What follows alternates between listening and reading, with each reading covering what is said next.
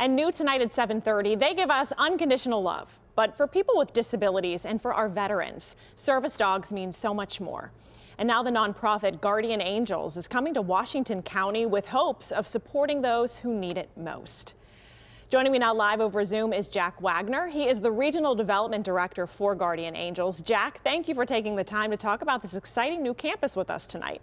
Yeah, thank you, Megan. It's an honor to be with you. What opportunities do you think will grow out of this new campus being built in Washington County?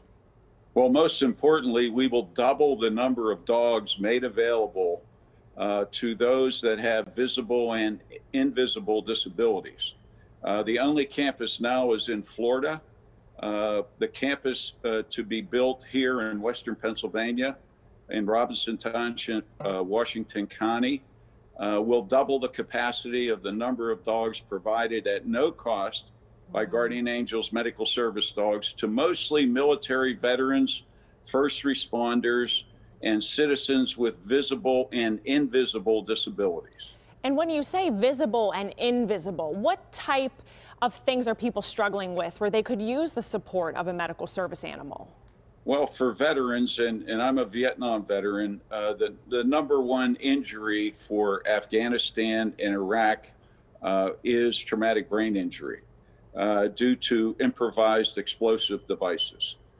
So TBI and post-traumatic stress and obviously physical injuries are all areas that these dogs can help the recipient deal with.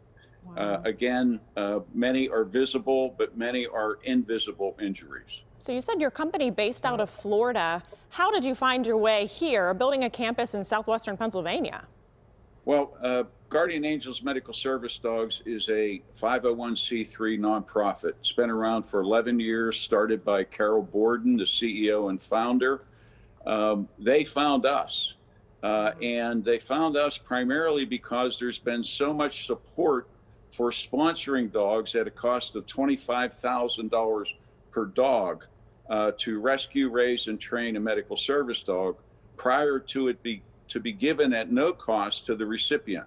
Wow. We have had numerous companies here, individuals, and a nonprofit organization supporting the raising, training of these dogs so that they can be given to people in need. We always say this area has so many veterans that live in this part of Pennsylvania. When would people be able to reach out and maybe be connected with you guys? Well, you can right now. Okay.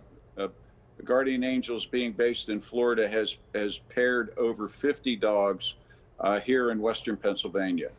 And keep in mind, in their 10 years, they have given contractually 350 plus dogs in 29 states. Wow.